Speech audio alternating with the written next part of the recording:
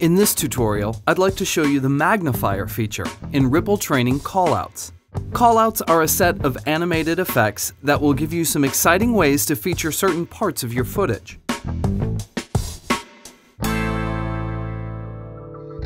Callouts are designed for use in Final Cut Pro X. You can find them in the Titles browser under Ripple Callouts. I've got a clip on my timeline that ramps down to a hold frame. I'll select only the hold frame by clicking it in the retiming bar.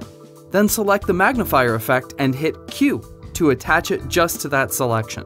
What appears on screen is a colored circle with a magnifier in it. The rest of the screen is blurred slightly.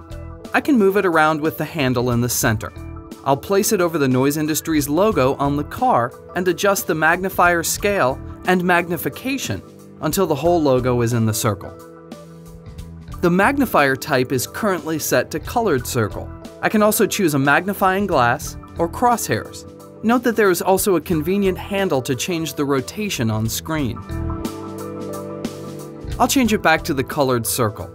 I can easily adjust the color and the width of the ring. To add a little pop, I'll check the indent box and adjust the indent softness slider to taste.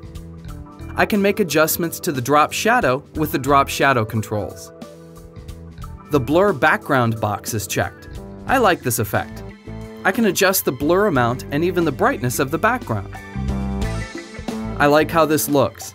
Lastly, I'll keyframe a very slow movement on the position parameter to make the magnifier move slightly across the logo. I'll quickly show you another use of magnifier. I'll attach the effect to my second clip. I'll position the ring where I'd like it. Next, I'll check the Use Drop Zone box and then click the Drop Zone image well. I'll select some footage and click Apply Clip. I'll adjust the image within the ring with the Drop Zone pan and scale controls. Now I have a really cool inset image effect.